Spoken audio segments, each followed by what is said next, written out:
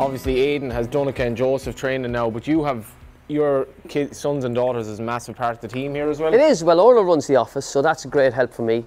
And I just, you know, all I have to do is just train the horses. She runs the office. You know, Caroline rides out, Lauren rides out. The two young ones haven't ridden out yet, but they're still very involved. And Charlie is here now until he goes back to college. So everybody mucks in here. But it's, you know, and when you have a good day sitting around the dinner table, and I mean a good day is maybe having a couple of winners.